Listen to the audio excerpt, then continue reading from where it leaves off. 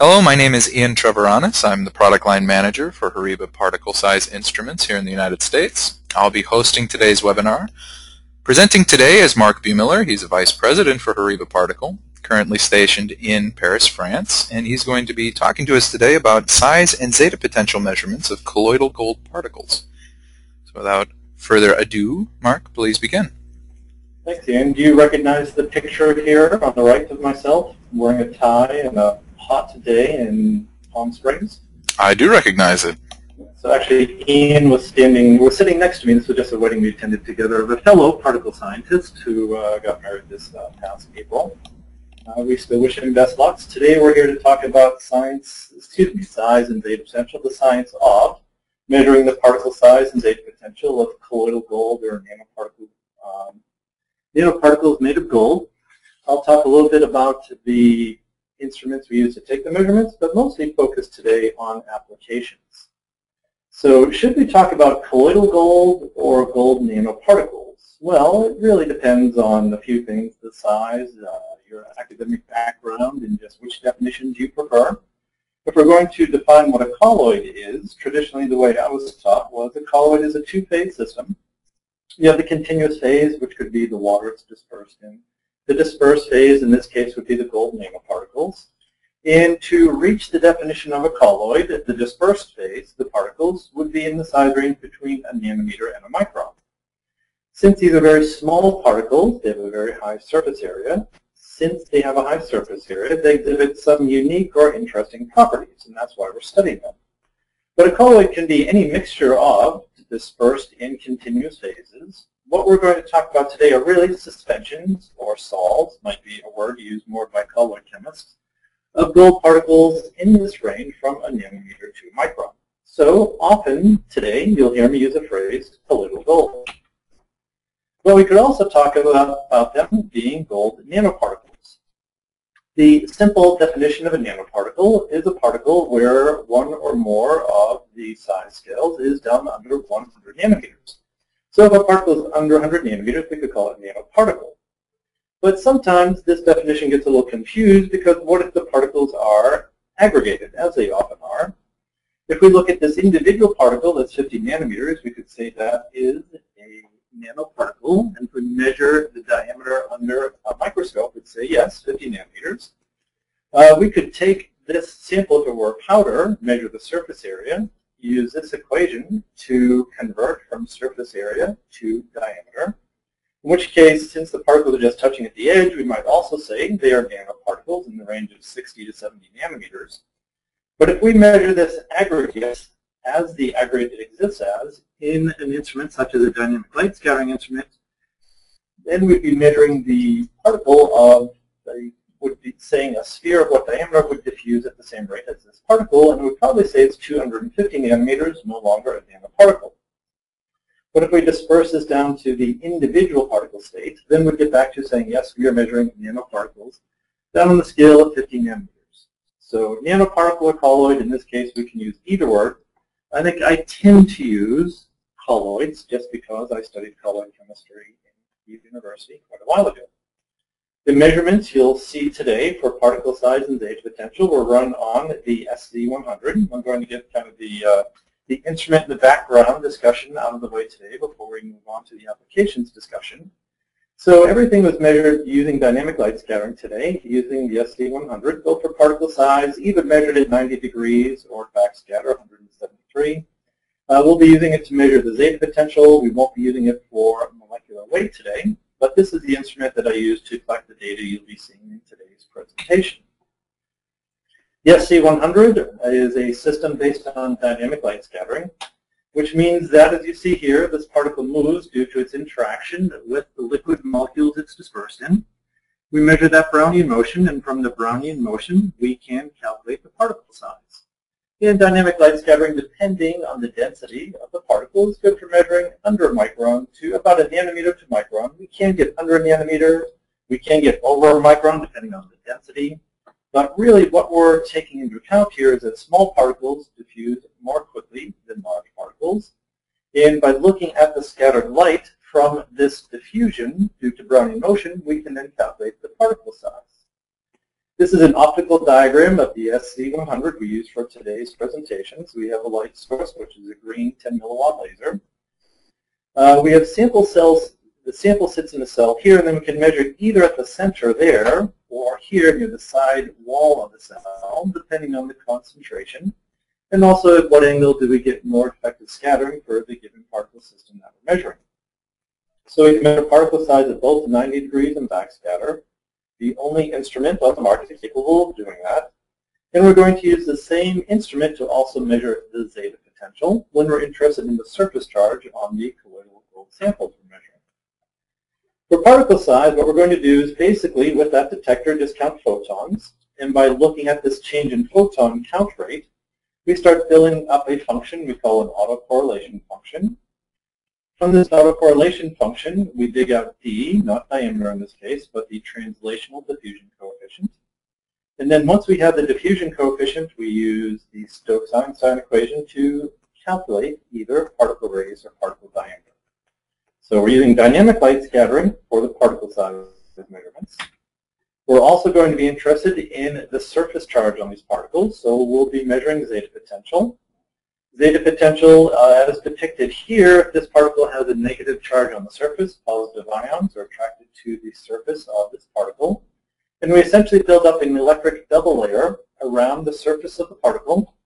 And we're going to define zeta potential as a charge in millivolts at this distance from the surface of the particle. We call that distance the slipping plane. That's the distance at which particles within this radius move with the particle, and particles and ions outside of that radius are just randomly located throughout the continuous phase. So zeta potential, it's a measured millivolts of the surface charge of the particle, but not directly at the surface. But actually the slipping plane is a more convenient place to do the measurements, both in terms of experimentally and also this is where the real particle-particle interactions occur. So to measure the zeta potential, we're going to in a cell where it's going to be some kind of a capillary cell. We're going to apply an electric field. We're going to measure the particle motion. And by looking at the direction of the motion, we'll decide if it's positively or negatively charged. And by measuring the speed of the particles, then we can get the magnitude of the charge. So we're going to do the zeta potential measurements inside this cell where we're applying the electric field. And what we're going to do is basically look at a frequency shift due to the motion of the particle. So it's basically a Doppler shift. And so what we're going to do is look at this frequency shift. From looking at this frequency shift and understanding the design of the instrument, we can calculate the electrophoretic mobility. And then once we have electrophoretic mobility, we can calculate the zeta potential. I think the last comments I'm going to make about the measurement are when we apply this electric field, we have to make some decisions in the cell design how we're going to do that. Both how we apply the field and how we're also going to take into account that when we apply the electric field and the particles start moving, also the ions on the surface will start moving in a counter direction to the particle motion. We call this electroosmosis. And in the cell design for the SC100, there are some unique features. It's not unique that we found a way to avoid the effect of electroosmosis. That's something that all cells require. But we have done this unique is we have carbon electrodes here, and when I talk about nanoparticles covered with proteins, I'll be explaining why it's very useful to have this carbon coating. And also what's unique is just the way that we've designed the cell. We can actually apply a lower electric field, which is much easier on the particles.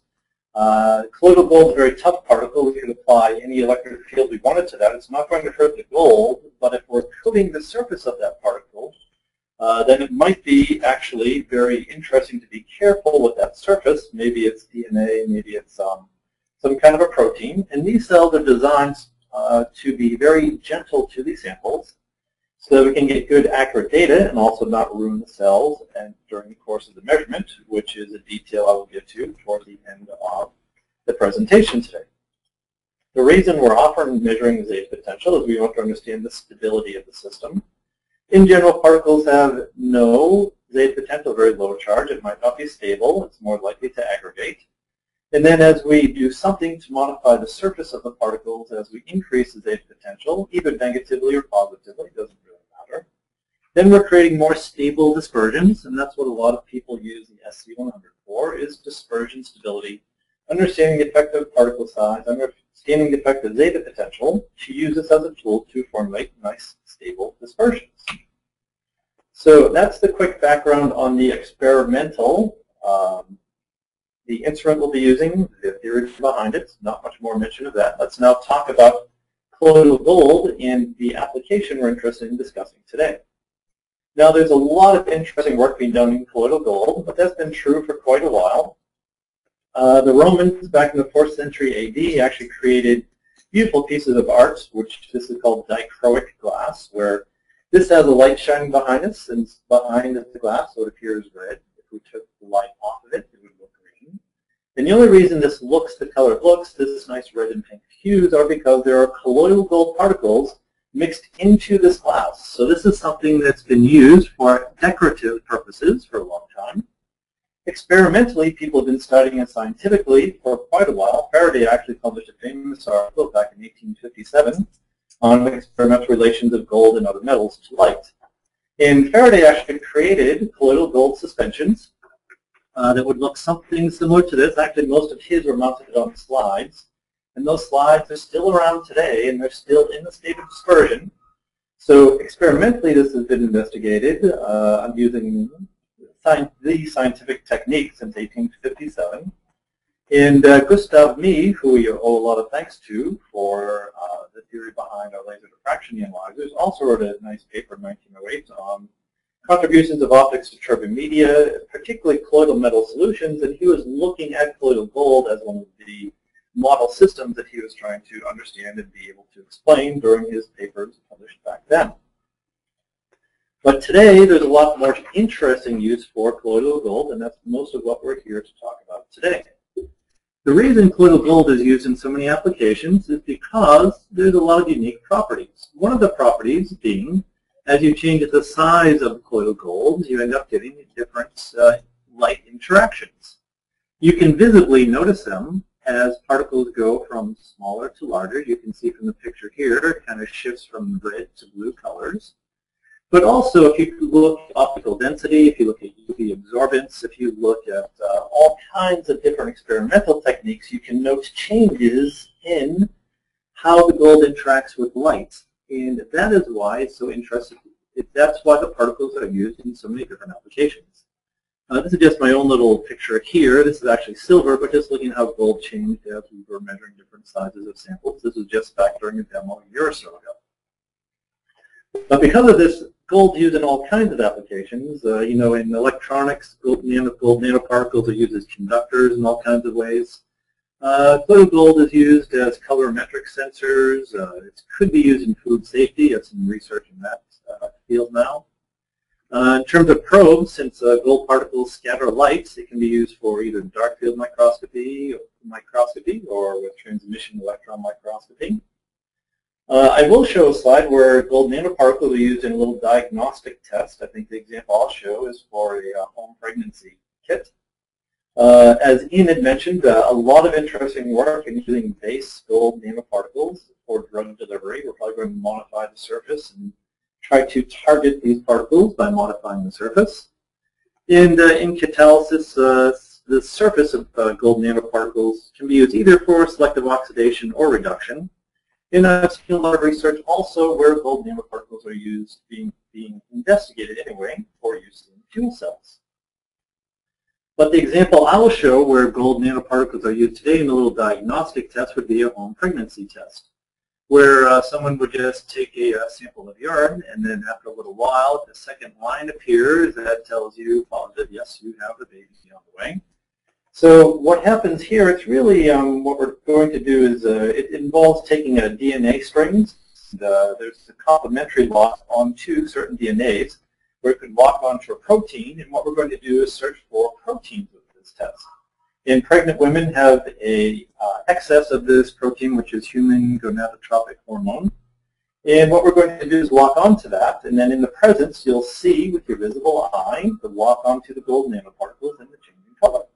So this is an example of colloidal gold nanoparticles used in a diagnostic test. And there's a lot of additional work where I think we'll see this come into play in the near future.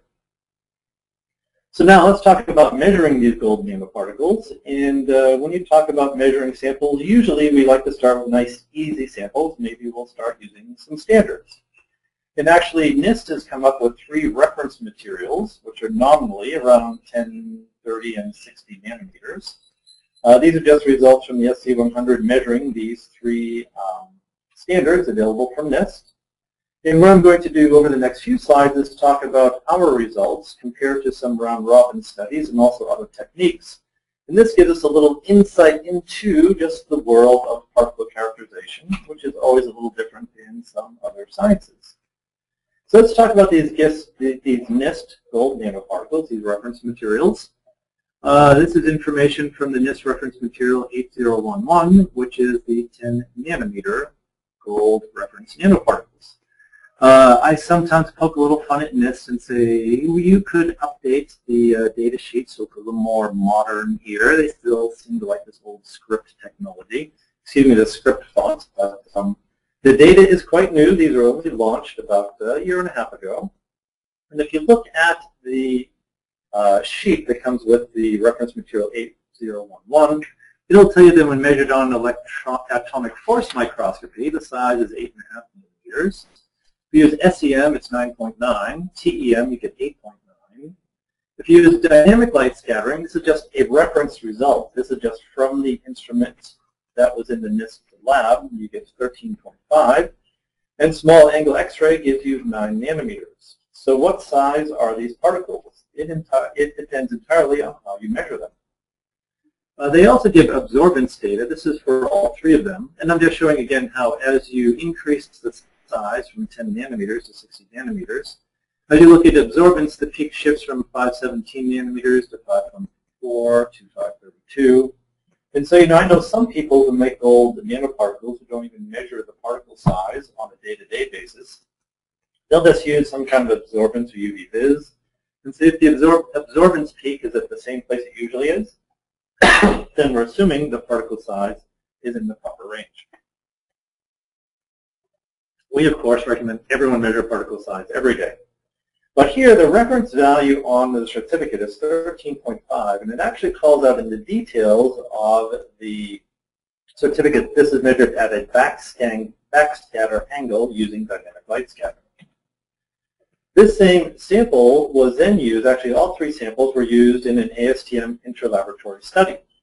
And in the interlaboratory study, the average value for the 8011 material was 15.8 nanometers. And this is just showing the statistics for the standard deviations, reproducibility. This data is calculated following an ASTM procedure for interlaboratory studies and how these statistics are later evaluated to report the results. So I'm showing this because when we measure the sample using the SC100, now I'm going to show you a fairly busy slide with the results from all 3 of the NIST reference materials. You'll see when we measured the 8011, we had 2 samples of it. We got 12.6 and 13.4 nanometers. And I'm bringing all this up because the ASTM combined value was 15.8. And at first, this was done at the lab here in Irvine, California, there's some concern with, oh, what about that data? We're not quite where everyone else is. But if you look at compared to the reference value on the certificate at 13.5, that's very similar. And if you compare it to the other techniques, actually I'm very happy with what I see, the SC100 generating for the sample. And I look at it and say it's looking to me like it's probably as accurate or better as the other instruments used in the study. We could then look at the other samples, the nominally 30 nanometers, and you'll see there we were very close to the ASTM value and also to the reference value here. And then this is the 60 nanometer, which isn't really 60 nanometers, it's around 50, 59. So this is just showing, this is the data from the NIST certificates up here, the ASTM combined, and then the data from the SC100. And we conclude, we think we're generating very good particle size data with the SC100 on the sample. So that is a somewhat easy reference material. What happens when we start measuring real-world data? So this data comes from samples sent into the Irvine, California Applications Lab. And as always, we check with customers before we ever show their data during these webinars, and we have to thank you to Zeta Diagnostics in Canada for allowing us to show this data today. They send us normally 30, 60, and 100 nanometer colloidal gold particles. And sure enough, we got around 30, around 60, and around 100. And we called up the customer and said, is that about what you expect? And they said, oh yeah, within a few nanometers. Showing this as an experienced customer who knows that, depending on the technique and the vendor and the algorithm, you get slightly different results, but this is exactly in line where they expected them to be. We also measured the Zeta potential, mostly for reference, and they said, yeah, that's about what we expect to see for the Zeta potential values. You'll see we ran replicates in very small standard deviations. So very good data and expectation with the customer's results, and also very repeatable data. This is just showing the 3 different sizes on the same scale, as shown in the SC100 software. This is what a typical result might look like from the SC100, and what we'll focus in on usually is the Z average. This is a 30 nanometer nominal gold in nanoparticles. Nice low polydispersity index. This is just showing the correlation function, just showing raw data. Some people include that in results, some people don't. We usually look at it because it gives us a little insight into the quality of the data. This is the Zeta potential for, which are the samples? For the 50 nanometer gold nanoparticles, showing a Zeta potential of -38, and that's in the range of what I usually would see for most untreated colloidal gold particles. So as I was doing research for the talk today, I found this data in the lab, and then I went on to Sigma Aldrich and just said, all right, who sells gold nanoparticles? And sure enough, you can get gold nanoparticles right in the same range from Sigma Aldrich. And then I realized, oh, that's why, because actually they're getting them from Zeta Diagnostics. So that was just a curious coincidence, and also, I guess, not so surprising. They're very well-made gold nanoparticles. And if you're looking for particles for your experiments, they're available through various sources, including the source you see right here. We've run other gold nanoparticles for dozens and dozens of customers and potential customers. This is just another file I found in the lab, a customer who allows us to show the data, but requested we not name the customer. Just a similar range of gold nanoparticles, normally 10, 30, 40 nanometers. So there are various sources for these gold nanoparticles. And we're just saying SC100 generates very accurate, very reproducible, very good data for these kinds of samples.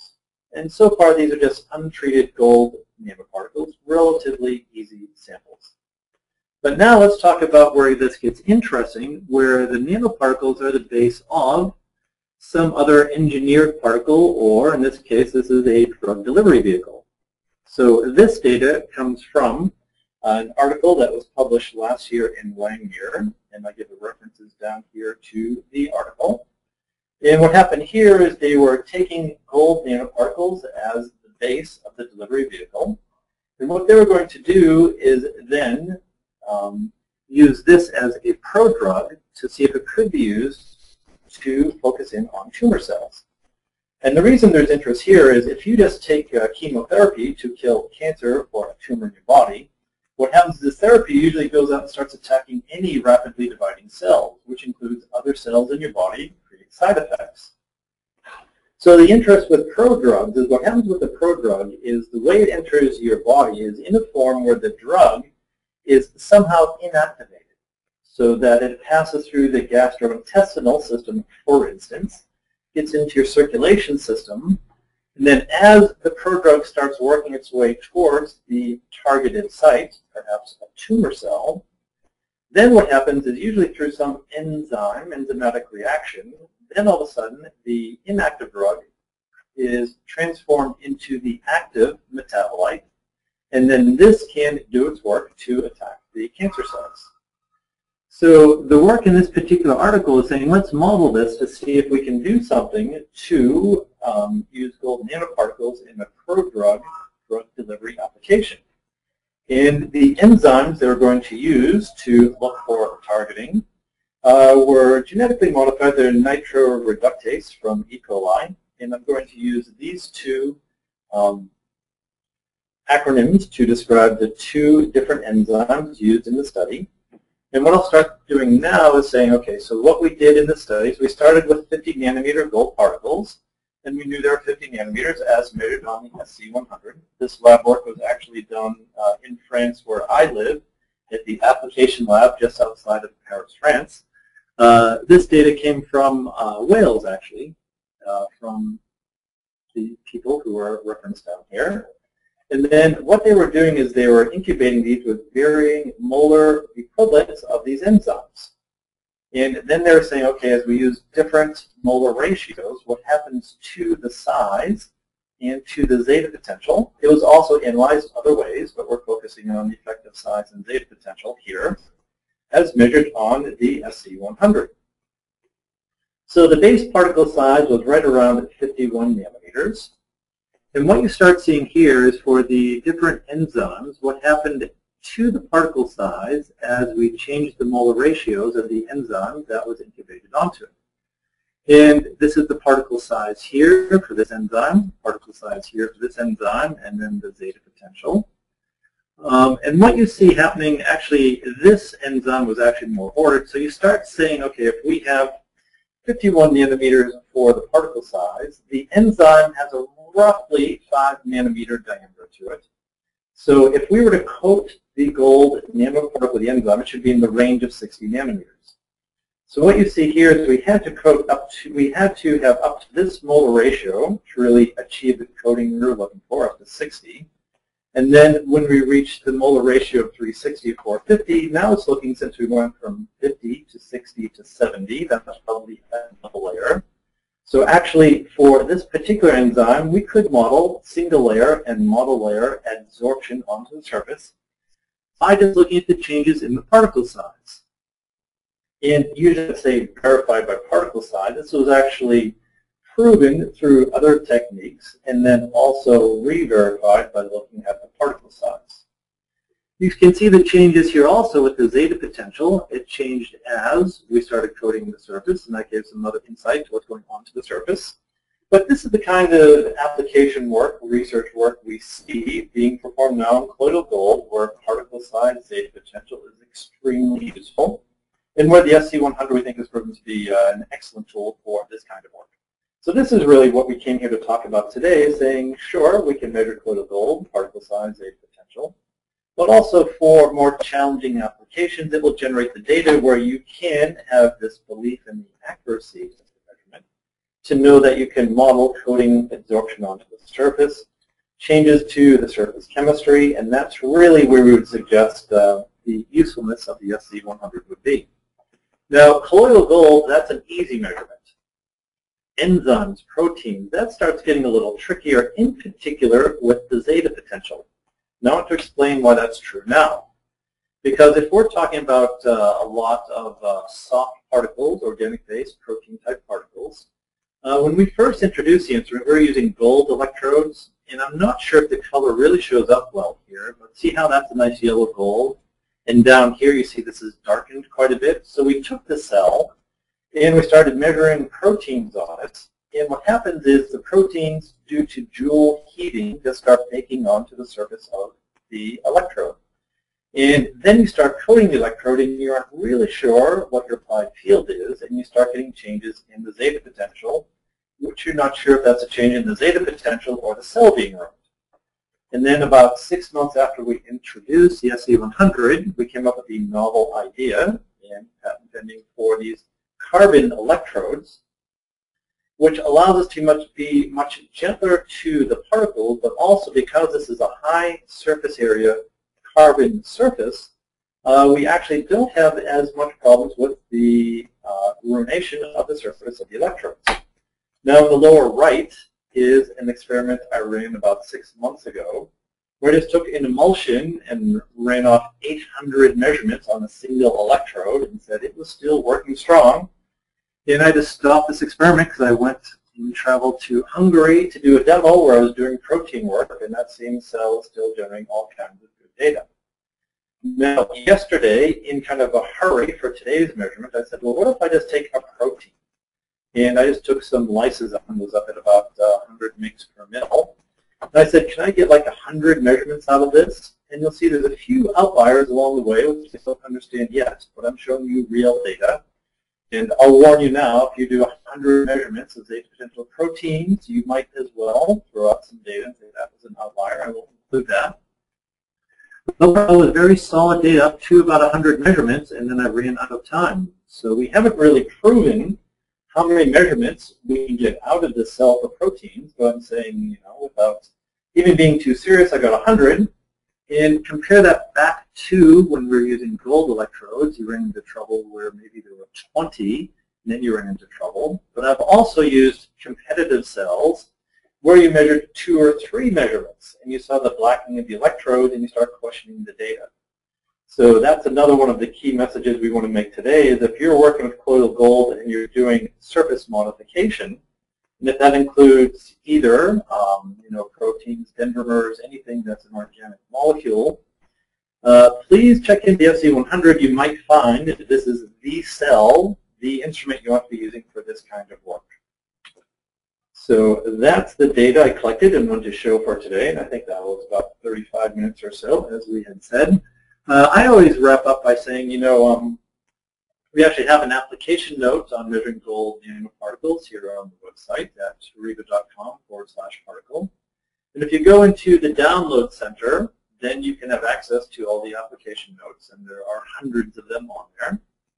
And if you'd like to receive information on when there's new updates to the website or to new technical documents on the website, sign up for the newsletter. Although I think most people today, that's probably how you knew about today's webinar. And Ian will correct me or tell me about, in a certain number of days, today's webinar, which since it's been recorded, will also be posted here for viewing. So that's the presentation for today. And about how long does it usually take to get it posted on the website for people to view at their leisure? Usually 2 or 3 business days. It needs to be posted on a Japanese server by one of our colleagues over in Kyoto. So if they're on holiday, a little bit longer, but 2 or 3 days, sometimes much faster. So I thank you for your attention in coming today. And Ian will say, did this trigger any questions as we went through the presentation today? Or if anybody would like to send them in now, you can use the chat box to do so. Yeah, thanks very much, Mark. While we're waiting for some questions to come in, I'm going to type in my email address into the chat box as well. And that's just if anything comes up and you'd like to talk to someone. If for whatever reason my last name is not the easiest to remember or to smell, excuse me, to spell. You're easy to smell, Liam. It's true. Much more so since I had a little baby boy too. Another issue. Our general purpose particle size email address is labinfo@horiba.com. That's usually a lot easier to remember, and there's about 6 people to monitor that. Okay, so we have a question in from Amit. Are the size measurements for a fluorescent nano... Let me see. I think he's asking, is it recommended to use DLS to do size measurements of fluorescent nanoparticles? I've seen a fair amount of data for that. But what we have to be careful with is that the fluorescence doesn't interfere with the measurements. So it's actually something, it depends on the wavelength at which the particles fluoresce. And is the wavelength of our laser going to make them fluoresce, which is going to cause some difficulty in the raw data. So it really is a question of the wavelength that they fluoresce at versus the laser. If it creates large fluorescence, that creates trouble with the measurement. And we can probably experimentally get an idea of what wavelengths that will happen, but usually we investigate that experimentally. Okay. We have a question in from Max. How does the system deal with polydispersed colloids? Dynamic light scattering loves it when samples are very narrow distributions. And as the breadth of the distribution increases, it typically hurts the reproducibility of the measurement. So dynamic light scattering can be used for polydispersed measurements. Once that polydispersity index gets up over a certain value, I usually question the data a little more and test reproducibility more frequently. So polydispersity makes the measurement more challenging. It reduces the reproducibility, but still it often is the tool you would reach for, even for polydispersed samples. But there certainly are samples where the distribution is just so broad, the measurement becomes extremely difficult. So it's a challenge, but can often still be used as a tool.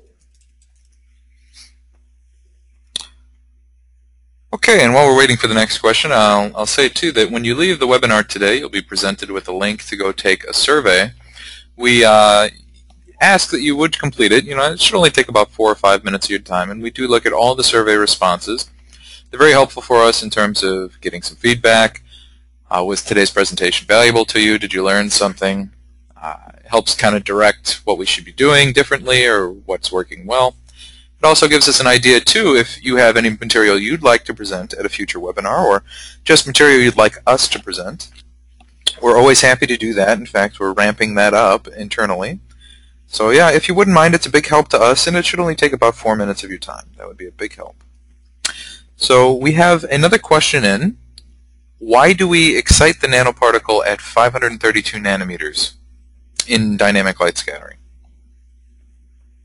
Because that's a laser we put inside the instrument. There are different laser sources you could use. You could use a red laser. Ours happens to be green. We chose the green laser for sensitivity to small particles. And as we designed the instrument, that was the goal, and that's how we ended up with the light source we're using. Yeah, that's right. I think it's correct to say, and I'm not our product manager for that product, that would be Dr. Jeff Bodycomb, but I believe it's correct that as the wavelength drops, the sensitivity is a very broad word, but I'll use it anyway. Sensitivity should increase to the 4th power as the wavelength drops, so that was our very good reason to use the green laser. Is there any particle shape information that the SC100 can give us? Yeah, so there's a theoretical way to do parent shape factors, and I've seen that used for certain oblate spheroids. We have not built that into our software yet, so there is something called a parent shape factor, and it's more that you could input a shape factor in some software and then get a more accurate particle size than by just getting the hydrodynamic, you get shape information. So the answer is not in the software at this time. The parent shape factor is something we're familiar with, but haven't really decided that's worthwhile to build into it yet. Okay. New question. If I wish to calculate the zeta potential of a nanoparticle at different pH, do I need to use a buffer to maintain the pH, or can I just titrate directly with acid or base? I've shown an isoelectric point study for lysozyme and BSA in previous webinars, and all I used was sodium hydroxide and hydrochloric acid. So it's a whole lot easier just to use acid and bases. Sometimes proteins like the more gentle environment of just changing the sodium acetate buffer at 4. The classic way you might prepare lysozyme. So you can use either. If I'm just doing quick titrations, I just use acids and bases usually. And that generates perfectly fine data if you're just looking for isoelectric point information.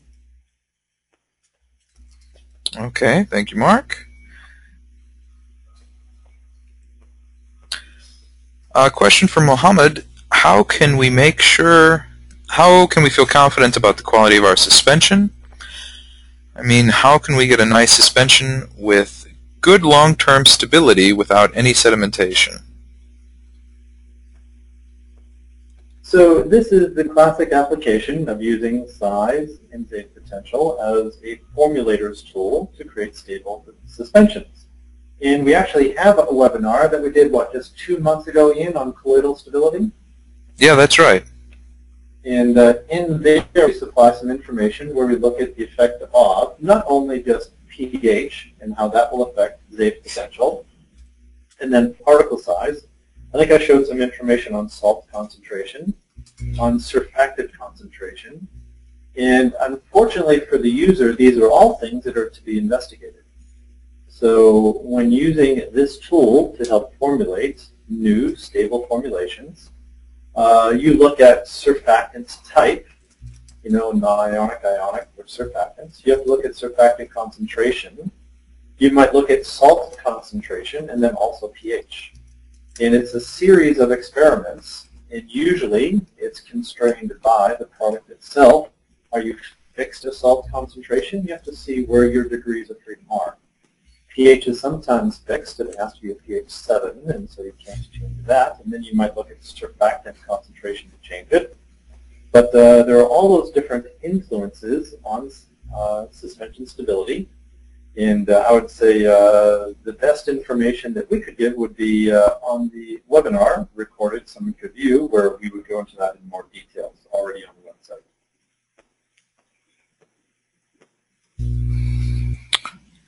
Okie doke. Now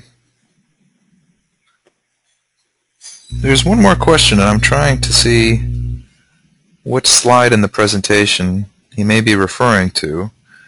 And I'm not having much luck.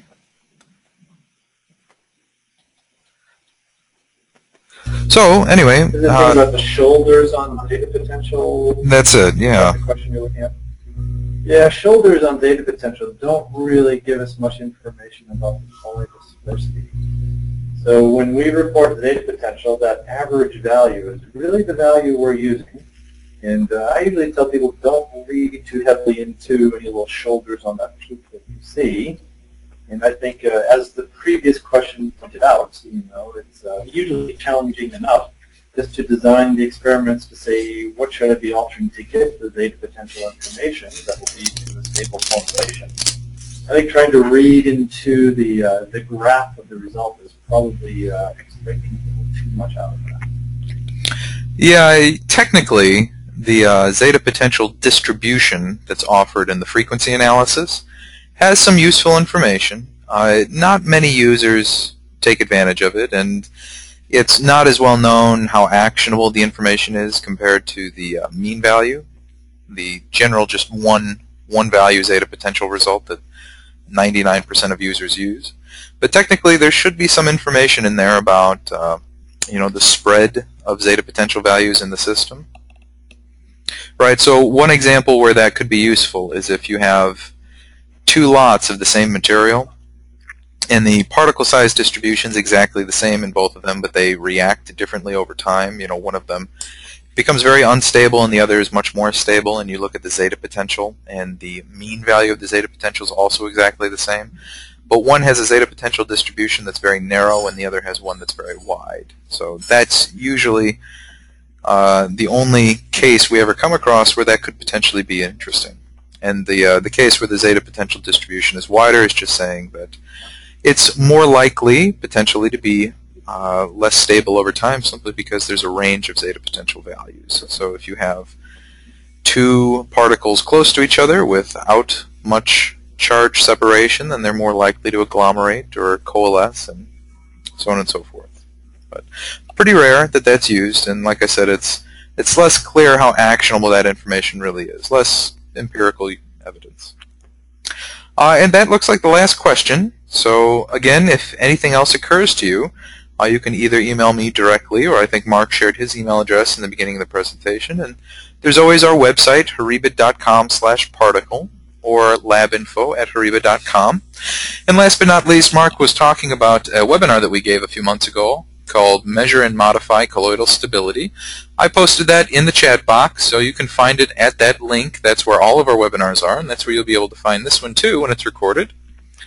Otherwise, I'd like to once again remind you that you'll be seeing a survey link, and if you wouldn't mind giving us 4 minutes more of your time, that would be much appreciated. And thank you very, very much for coming today, and hope you learned something new. Hopefully this was useful for you, and hopefully you have a great rest of the day. Yeah. Thanks, everyone. Okay. Yep, thanks for coming, everyone. Bye for now. Bye.